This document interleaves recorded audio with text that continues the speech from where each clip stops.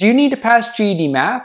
Well, if you're like most GED test takers, then you've heard by now that there are going to be questions on GED Math that you can't use a calculator for.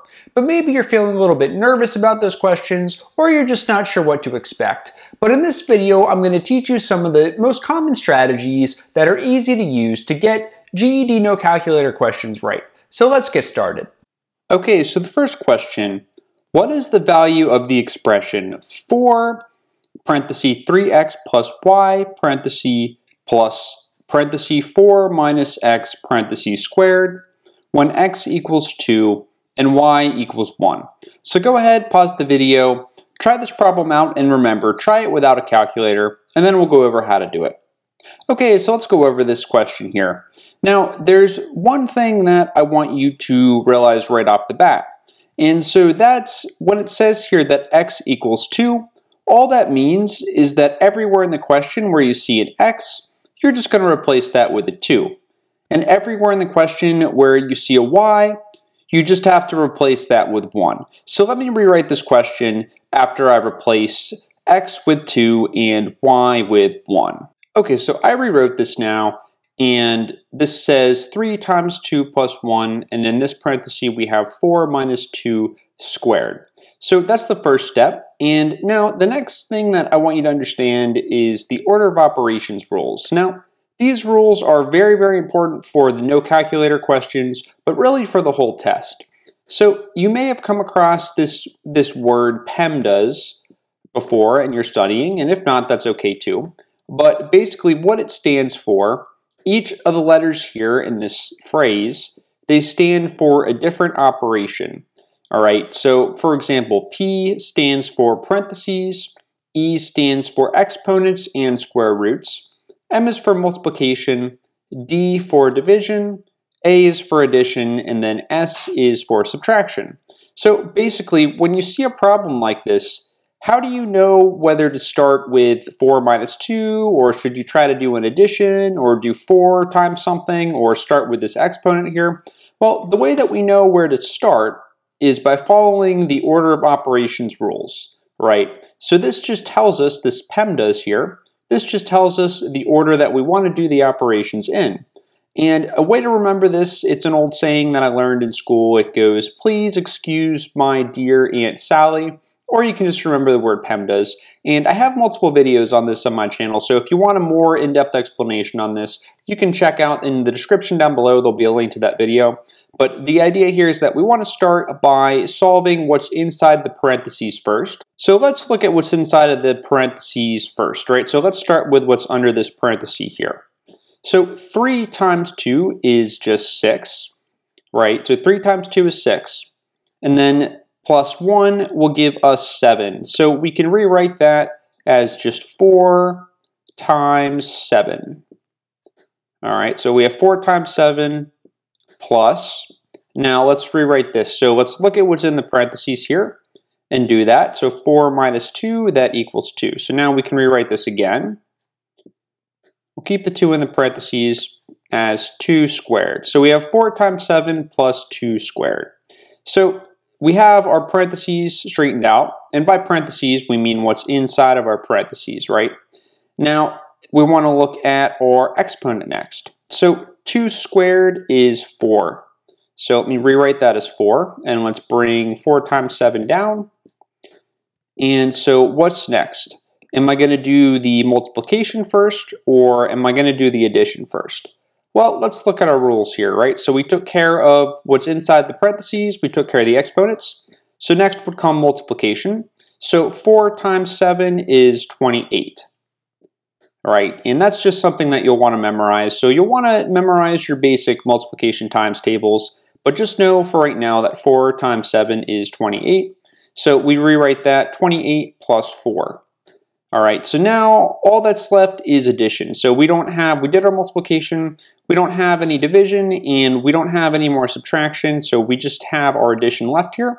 So we do 28 plus 4, and if you want to, you can even rewrite it like this maybe, because some people, it's helpful sometimes to kind of write it this way rather than horizontally, but however you want to do it. So One way to do this is just kind of do it just old-fashioned, just do it with your hands, right? So start with 28, and then you go count 4 on your fingers, 29, 30, 31, 32, right? So I put up 4 fingers, that gets me to 32. And I know that's kind of a silly way to do it, right? Going back to like first or second grade, but you know, you got to get the right answer. So do whatever's going to work to get the right answer so you can pass the test and move on and get it behind you. So the correct answer here is C, 32. All right, question number 2.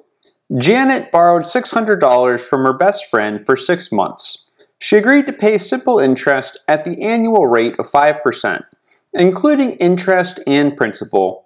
How much will Janet have paid her best friend after 6 months have passed? And let me help you out. Let me give you the formula here for this. And for any simple interest question, you will not have to memorize this formula, but let me write it out anyway for you here. So it's I equals P or T, and so you can go ahead and pause the video and try this out, and then we'll go over it.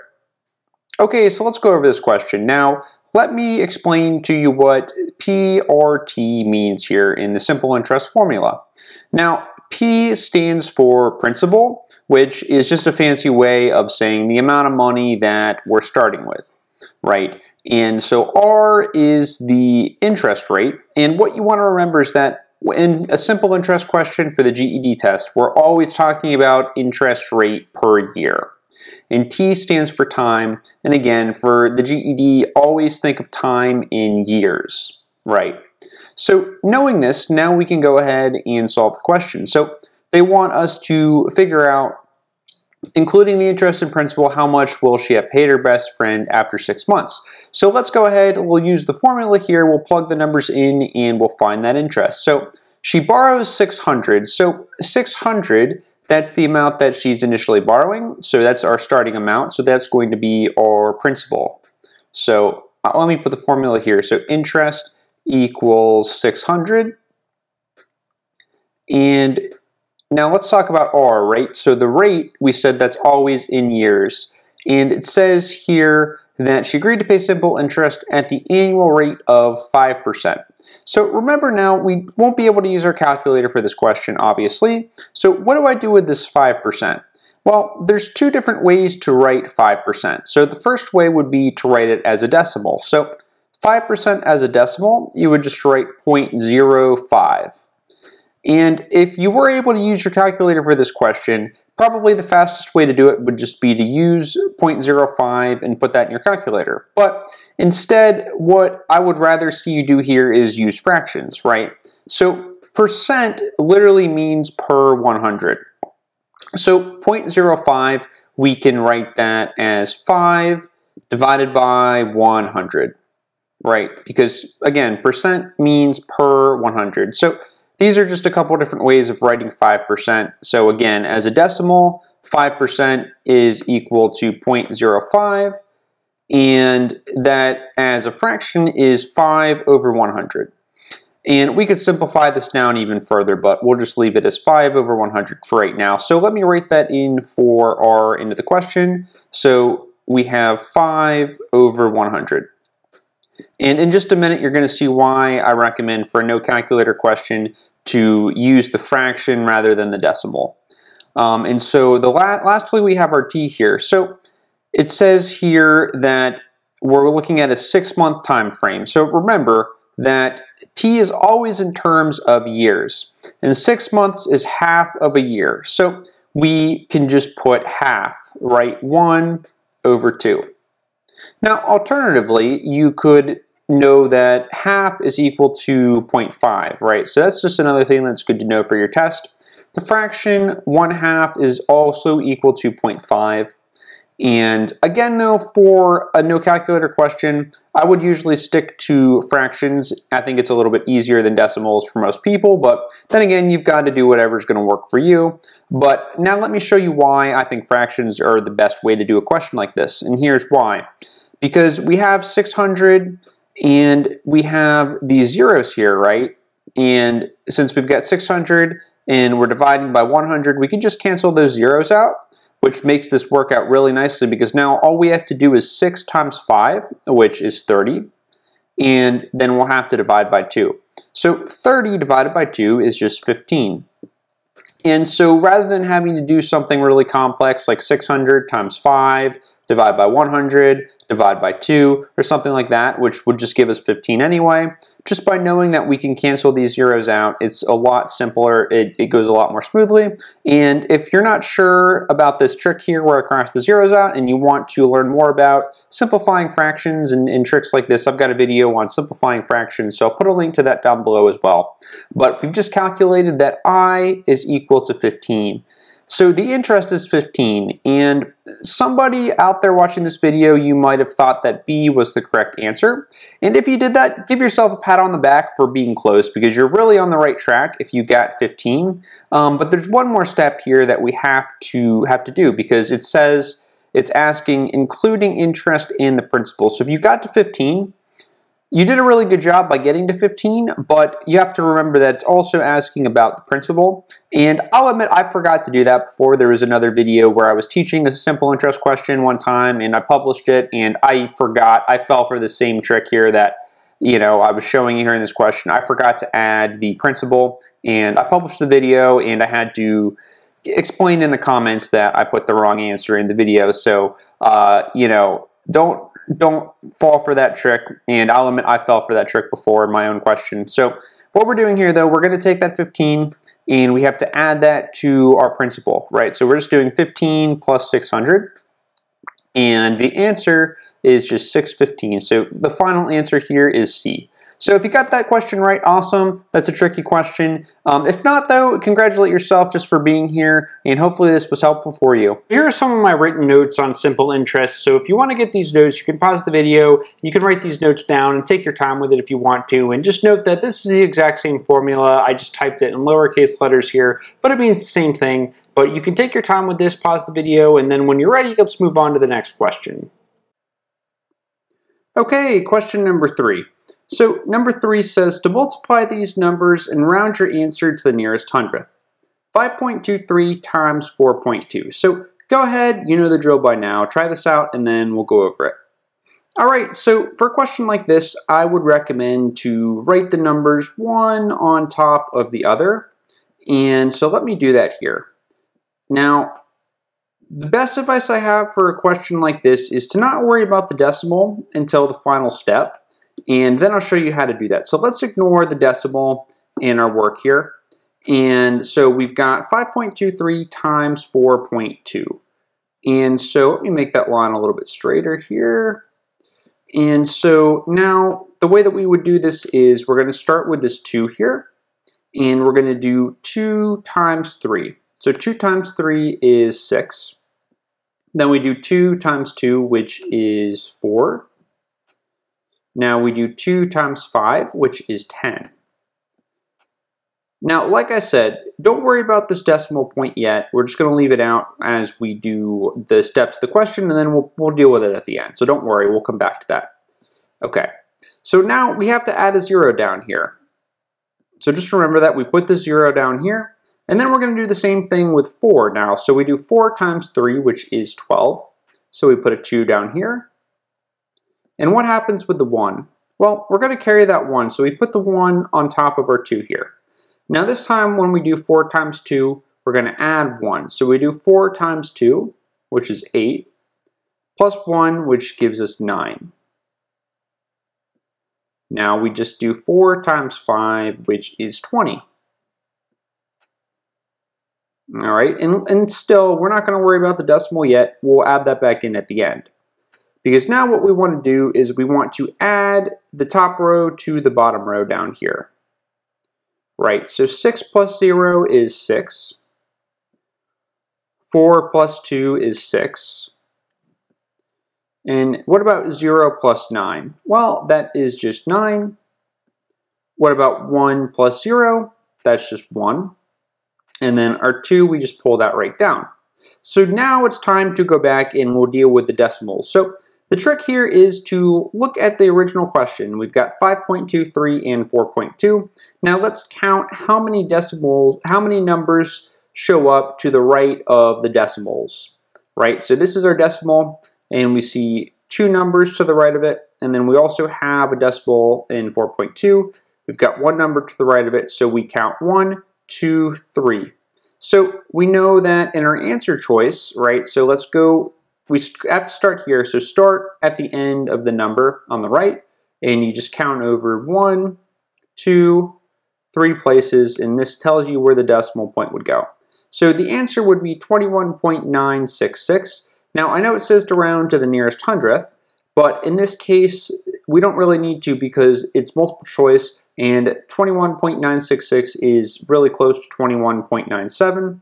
But let's just say, assume that this wasn't a multiple choice answer question for a second, because not every single question will be multiple choice, right? You might have to come up with it without multiple choice. So how would you know to round this to the nearest hundredth? Well, what you need to understand here is the place values to the right of our decimal point. So 9 is the 10th place, 6 is the 100th place, and this 6 is in the 1000th place. Now, to round, we know that it's asking us to round the answer to the nearest hundredth. So we want to focus on the 6 here that's in the 100th place, right?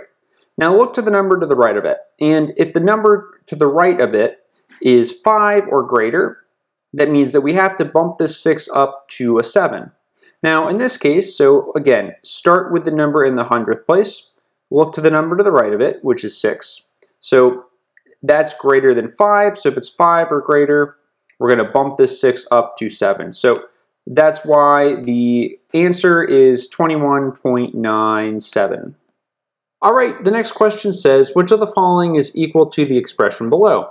Parenthesis 2x plus 3y, parenthesis, times, parenthesis, 2x minus 6y, parentheses. So go ahead, try this out, and then as always, we'll go over it. Okay, so hopefully you had a chance to try this question. And as with all of these questions, there's a trick to getting this question right. And if you know the trick, you're probably going to get the question right, or at least have a good shot at it. And if you don't know the trick, then it's going to be hard to get the right answer. So the trick here is what we call the FOIL method. Now, first, the F stands for first, O stands for outer, I stands for inner, and L stands for last. And as always, I have other videos that I talk about FOIL more in depth in, which I'll link to down below. But that's what we have to do to get this question right. So if you're not familiar with the FOIL method, then you're going to learn right now. So we want to start with the first term in each set of our parentheses, right? So in this case, we've got 2x and 2x. So we want to multiply them together first. All right, and so what we do here is we're going to take the 2's and we just multiply them. So 2 times 2 is 4. Now what about our x's here? Well, x times x is x squared. All right, so when we do first, we end up with 4x squared. So let me cross our f out here, and let me delete this here. Right. Now, the next step is O, so outer. So now what I want to do is I want to take the first term, and we're going to multiply that with the outermost term, which is this 6y here. And I want you to note that there's a minus, so we want to look at this 2x minus 6y.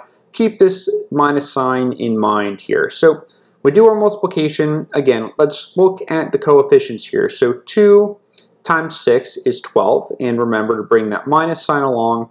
So we've got 12. Now, what do we do with the xy? Well, we just can leave that as x times y. All right, and so that's going to take care of our outer. So what's next? Well, we know from the FOIL method that it's going to be the inner. So what we want to do now, let's look at our innermost terms. So we have 3y and 2x. So these are the innermost terms. So let's multiply these together. Now, let's look at the coefficients first. And the coefficient, that's just the number in front here. So we see this 2x, for example. When I say coefficient, that's just a fancy way of saying the number that's in front of the letter. So don't be confused. That's just a fancy math way of saying it. And so again, as we go through the inner, the I step in the FOIL method, what we're doing here is we're multiplying 3y and 2x. And the coefficients, that's just a fancy way of saying the 3 and the 2. So let's multiply 3 and 2 together, and that gives us 6. All right, so we're going to add 6 on here. Now, again, we're just going to have y and x. They're going to come along for the ride. So we'll just put the y and the x here. All right, so that's going to take care of the inner.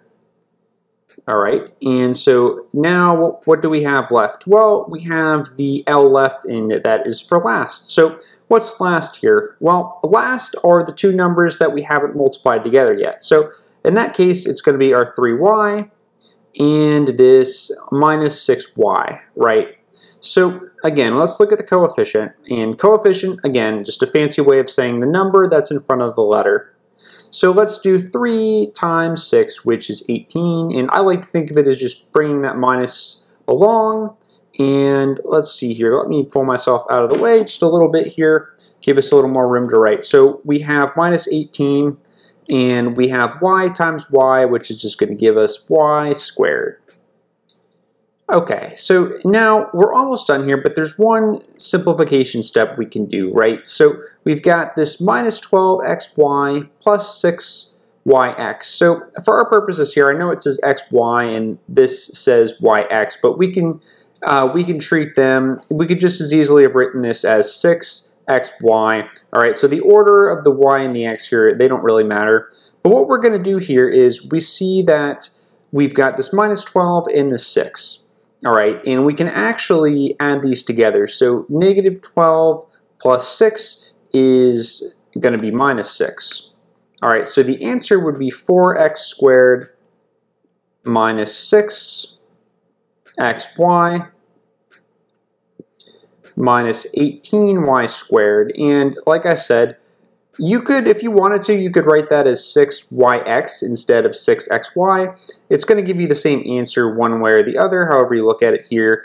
And so actually this answer right here, B, is the correct answer. So B is the right answer here. So if you got that right, then awesome job. If not, hopefully you learned something from this.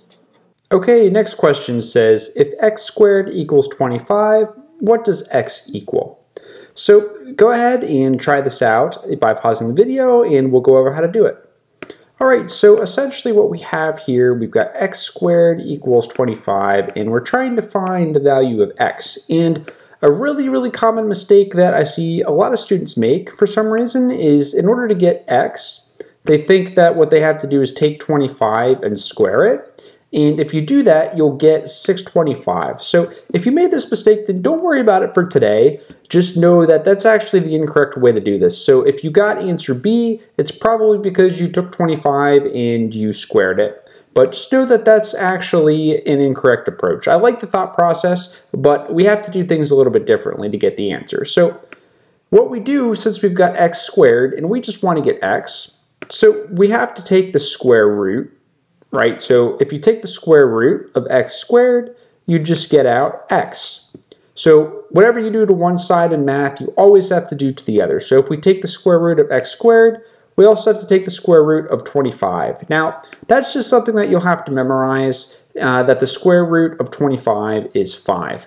Now, in another video, which I'll link to down below, I talk more about square roots, power rules, that type of thing, but I talk about I give you a big list of all of the square root values that you should memorize if you want to get a high score. Really, to pass, you should memorize those too, but particularly if you're trying to get a really high score, you'll want to memorize those. But just note that the square root of 25 is 5, so that's something you'll just want to memorize for sure. And again, in that other video, I've got a list of all of the square root values that you should memorize. So the answer to 5 is just simply C.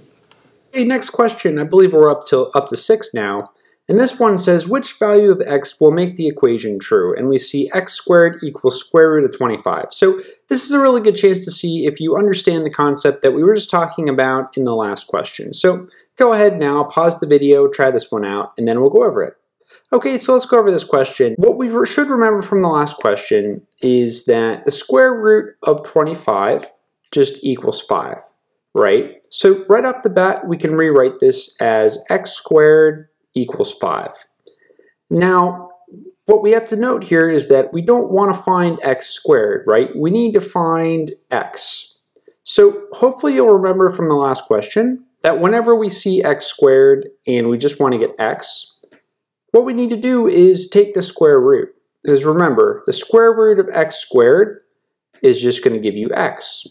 And whatever you do to one side in math, you always have to do it to the other side, right? So if we take the square root of x squared, we also have to take the square root of 5. All right, so square root of x squared gives us x. And without a calculator, we can't figure out what the square root of 5 is. So we just leave that as square root of 5. And A is the correct answer here. So just contrast that, right? There are some numbers like square root of 25 that just give us a really nice number like 5. But there are other numbers like the square root of 5, and that's going to give you a strange number. It's going to have, decimal points and decimal place values after it, right? And you wouldn't be able to figure that out without your calculator. So that's why we just leave it as square root of 5.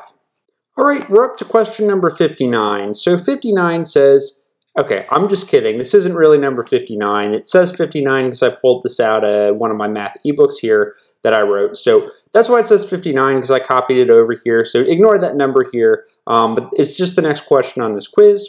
And it says, answer without a calculator, square root of 32 is equal to what? Now, I gave you this list here. I decided I'd show you some of these common square roots in this table here. And you might want to even pause the video and copy these down into your notes. That might help. But anyway, what we see here is the question. So go ahead, pause the video, and try to figure it out. And then, as always, we'll go over it. Okay, so the strategy for a question like this is to think about pairs of numbers that multiply together to give us 32. All right, and so then we want to take each number in the pair and see if it is one of our common square roots, right? So let me show you what I mean. So for 32, all right, so think about numbers that will multiply together to give us 32. Now, one pair is 2 and 16. So hopefully one of these numbers has a common square root here. So we've got square root of 2, square root of 16. So unfortunately, square root of 2 is not on our list. However, square root of 16 is. And we can see from our list that the square root of 16 equals 4. All right, and square root of 2 we just leave hanging here. So the idea is that we take this square root of 32, and we know that that's going to be equal to the square root of 2 times 16. Now, this little dot that I wrote here, that just means multiplication. Sometimes you'll see a dot and just know that that means multiplication. But the key is that square root of 32, we just think about two numbers that will multiply together to give us 32. And we can rewrite it then as square root of 2 times 16. And we can take it even further because we know that the square root of 16 is just 4.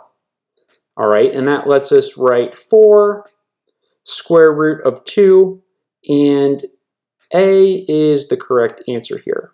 So if you want to see the written solution here from my book here, here's the written solution, or at least the first part of it. So you can pause the video if you'd like to, and you can read this, add anything you want to your notes. And here's the second part of that written solution. So if you'd like to, you can pause the video, take as much time as you need to, but we're going to move on now to the next question. All right, the next question on our quiz here, and again, don't worry about the numbers because I'm pulling this question and the next couple questions you'll see out of my book. So the numbers are strange. They don't correspond to the numbers of the quiz here, but the question says, answer without using a calculator, 563 plus 124. So go ahead, pause the video, and try this one out. So hopefully with this question here, this is one that hopefully most people will get right. And I included this question on this quiz for two reasons. Number one, because I know that there's probably some people out there that are feeling confused or are feeling like they're not understanding many of these questions, or like they're not getting a lot of the questions right on this quiz. And so I put this question in here because I don't want anyone to feel demoralized or broken down or beat down by these questions. I know it might feel that way. Some of them that are a little bit harder than what you're used to. So I put this question in here. Hopefully this will be one that you'll be able to get right. So that's number one. And number two, the second reason is because this is a fundamental skill, just knowing how to add numbers like this. If you've been studying your math for a little while, then hopefully this is not very hard for you. But if it is, then don't worry. You got to start somewhere. But basically, all you do for a question like this is you just line them up, and you would do 3 plus 4, which is 7. Then 6 plus 2, which gives us 8. 5 plus 1 is 6, and the answer is C here, 687. And this is probably more of a simple question. This is probably simpler than the questions you'll get on the GED test, but again, I just put this in here because this is a basic skill to have, and so I don't want to overlook a basic skill if you're not really up to speed yet on your math fundamentals, if you're just starting with basic math. And I want to put this one in here, and also just really to say thank you for sticking with me so far into the video. And I want you to really don't go anywhere, stay with me here, because I know this can be tedious, I know this can be boring here, but you're really doing an excellent job if you made it this far into the video. Most people didn't make it this far into the video, and just the fact that you have, it really shows that you're really dedicated to making progress on the GED test. And for the next couple questions here, I'm going to be giving you not just the solutions on screen here, but they're going to have written solutions too, because they're coming out of my book. So I'm going to put those written solutions up on the screen here. And for people who either can't afford a textbook or, just like to see things in writing, I'm going to put those notes up on the screen alongside, as I've already been doing throughout the video. But just wanted to state that, I just really want to say thank you so much for being here watching this video. So hopefully this was a simple question for you. If anyone's out there is feeling a little demoralized, or, I certainly don't want you to come away from this video feeling more confused or more stuck. So keep at it. You're really doing a great job by being here, and that you made it this far into the video. So let's keep going here. And, I really hope the rest of this video helps you even more with passing the GED test. So let me get the written explanation up here if anyone wants to see that. So here's the first part. And you know the drill, you can pause the video, take your time with this. And let me scroll down, let me get the second part here. So here's the second part of the written solution. And now let's go on to the next question. Okay, so the next question for the quiz says, without using a calculator, determine which number below is equal to the fraction 7 over 4. So pause the video, try this out, and then we'll go over it. Okay, so let's go over this question. And so this is one of those questions that it's kind of like either you know it or you don't. You either know how to do it or you don't, I should say. Basically, what I want you to recognize is that this fraction is what we call an improper fraction. And we know that because the top number of the fraction, which is the 7, is bigger than the bottom number. So any fraction where the top number is bigger than the bottom number, that is called an improper fraction. And we can always convert an improper fraction into what's called a mixed number. So the way that we do that is we want to take 4 and we want to multiply it by some number that is going to give us a number that's close to 7, but it has to be less than 7. All right, so let's use 1, right? So 4 times 1, all right. We can't use 2 here because if we do 4 times 2, that's going to give us 8, which is bigger than 7. So that's why we have to stick with 1. So we want to do 4 times 1. That gives us 4. All right. And then you would take 4 and you'd say, well, what can I add to that to get to 7? And the answer is 3. All right. So again, all I'm doing here is I'm just taking this improper fraction, I'm converting it to a mixed number. So that's a fundamental skill, and if you're having trouble with that, then I'd really recommend you watch my video on fractions, which I'll put a link to down below. But we're starting out, we're just taking this improper fraction, converting it into a mixed number.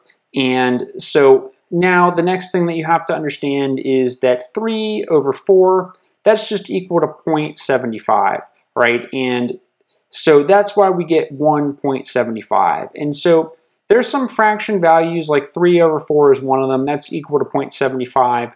And there's some that you just want to memorize, which I'll show you a couple of the most important ones in just a second here. But, I just want to say that, again, this is one of those questions. It's kind of like either you know how to do it or you don't. And if you had trouble with this question, then don't worry about it. I try to include in these quizzes here a mix of questions that are going to be challenging, and also questions that aren't going to be too hard for some people. So for some people, a question like this would be easy. For some people, a question like this would be hard. So hopefully, I want you to kind of have the mindset where, well, every question that you're not getting right, you're learning, right? So every single time you don't get a question right, I just want you to just listen to the explanation and hopefully understand how to get questions like that right in the future, because it's not about just this one question or understanding any one question, right? It's about the thought process behind solving the questions, because you're not going to get this exact question on the test, right? You might get something similar to this question. And so that's why, don't obsess or stress out too much about getting any one question right when you're practicing. Just try to understand if you're confused and you can't get the question right on your own. just try to understand how the solution, makes sense after I explain it. Just try to understand the thought process behind solving the questions, because that's going to help you so much more when you get to the real test. So that's the end of my little pep talk here for this question. So let me show you some other what I call fraction to decimal equivalent values that you should memorize for the test. And I'll also show you the written solution for this question as well. But don't feel bad if you didn't get this one. This is kind of a tricky question. If you've never reviewed fractions and decimals, if you didn't get that far in your studying, this might have been tricky for you. So here are my written notes, and again, this should go without saying, but take your time by all means, pause the video, read these. And so one thing I didn't note is that the top number in a fraction is always called the numerator, the bottom number is called the denominator, so I note that here in the written solution. I define proper fractions and improper fractions here for you. And then, so let me scroll down here to the next part. So I talk about mixed numbers. So here again, you can pause the video and you can read through this more if you'd like to. You don't have to. And then we keep going here. So here's the next part of the solution. So you could pause the video again and get this in here. But here are some of those values I was talking about. So here I have 1/4 that equals 0.25, 2/4 equals 0.5, 3/4 equals 0.75, and 4/4 equals 1. And in my book here, I just write about a good way to think about this is to think about money here, right? So if you've got 1/4, you have 25 cents. So 1 out of 4 equals 0.25. If you have 2/4, you have 50 cents, or 2 out of 4, which equals 0.5. And if you have 3/4, that's 75 cents, or 3/4 or 0.75, and then 4/4 is $1, so 4 out of 4 equals 1. And then I have an alternative explanation here too. So again, take your time, rewind the video, pause the video, and if you want to get these notes. If not, let's just keep rolling then, and we'll go on to the next question. Okay, question number 74. Just kidding, it's not really 74.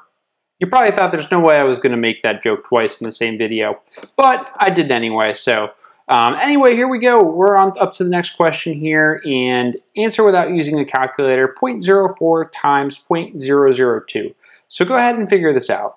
And so I like second chances, and I'm sure you do too. Second chances are always good, and I say that because earlier in the video we had a similar question to this, and I'm sure there's someone out there that got that question wrong, but learned from it and is now able to get a question like this right. So that's why I put this question in here. It's a little bit of a different take on something we already did. So pause the video, try it out, and hey, if you got the earlier multiplication question wrong, now's an awesome chance to try again for redemption. Okay, so for a question like this, you could write one number on top of the other, but that's actually not really necessary here.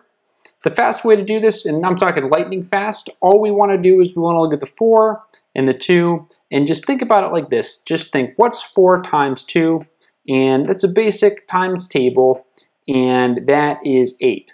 So we get 8, so let me put an 8 down here, and now let's look at our decimal points. So we've got this right here, 0.04. Let's count the digits that are to the right of that decimal point. So we've got 2 digits, right? We've got 0 and 4, so that's 2 digits.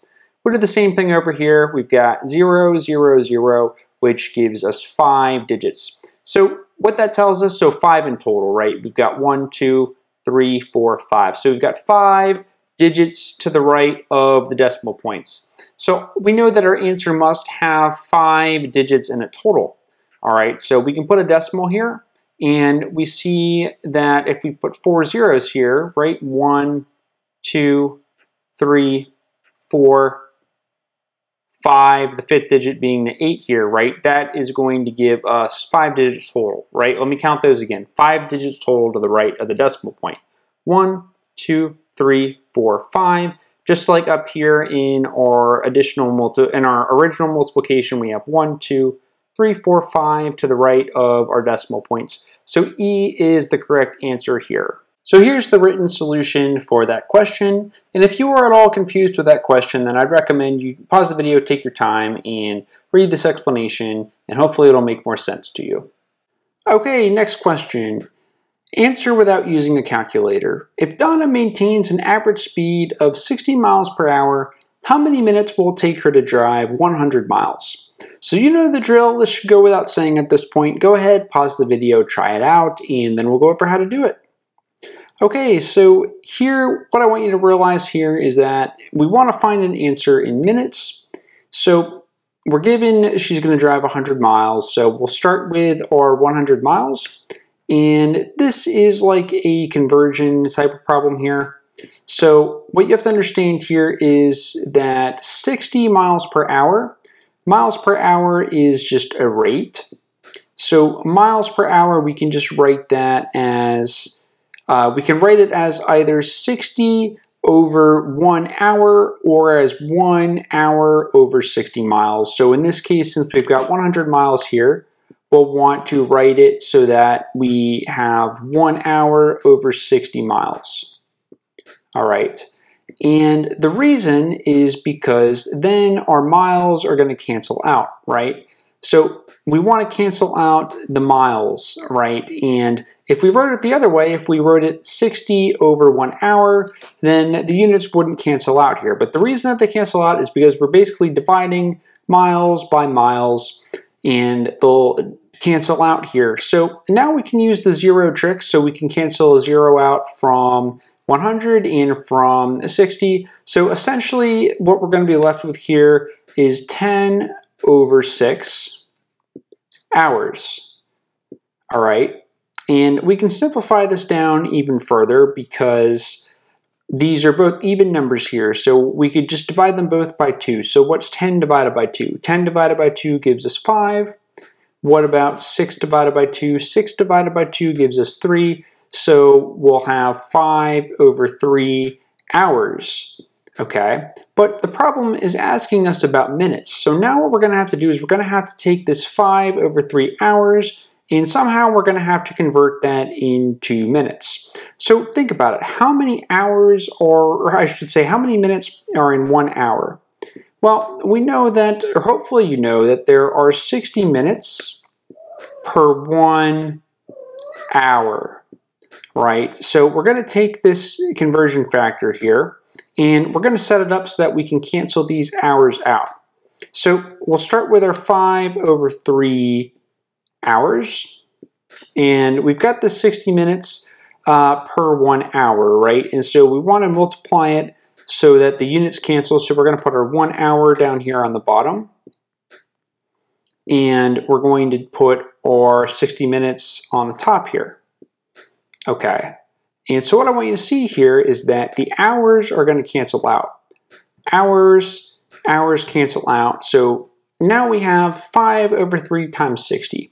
Now, what can we simplify here? Well, we could do 60 divided by 3, right? And what's that going to give us? Well, it's going to give us 20, right? And one way to think about that is if you do 6 divided by 3, that just gives us 2. But it's not 6, it's 60. Okay, so that's why it would be 20. So we would then be left with 5 times 20. Okay, and 5 times 20, you can think of it this way. You can think about it like 5 times 2, which is 10. But since it's not 5 times 2, it's 5 times 20, so you would need to add that extra 0 down here. And remember that the units are just minutes, right? Now, that's not the only way to think about this question, right? You could have thought about it a couple other ways. Like, for example, when you were at this step right here where it was 5 over 3 times 60, you know, you could have done something like this. You could have just done it like 60 times 5, and you could have tried to do this math. You could have said 5 times 0 is 0, 5 times 6 is 30, so you have 300. Then you could have remembered that you had this 3, so then you could have thought about it like 300 divided by 3. You know, you could have done something like that, and you could have figured out that that is equal to 100 minutes. So, like with many different types of math problems, there's not just one way to do it.